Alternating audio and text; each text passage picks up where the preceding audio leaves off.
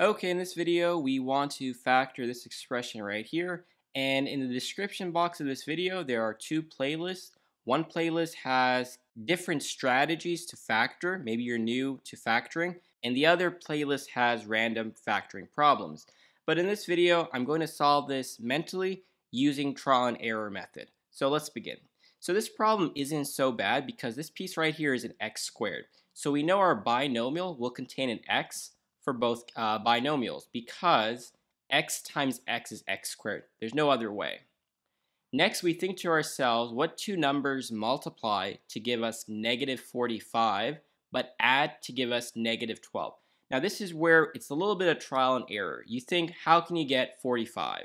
You can get 45 by 9 times 5. But the thing is, not negative 9, negative 5, it's going to be, negative 14. It's not going to work. So we try something else. Let's try, maybe 15 and 3. So we'll put a 15 and we'll put a 3. Now, it needs to multiply to give us negative 45, but add to give negative 12. So this piece would have to be negative, and this piece would have to be positive. Let's try it. Positive 3 and negative 15 is negative 12. That's good.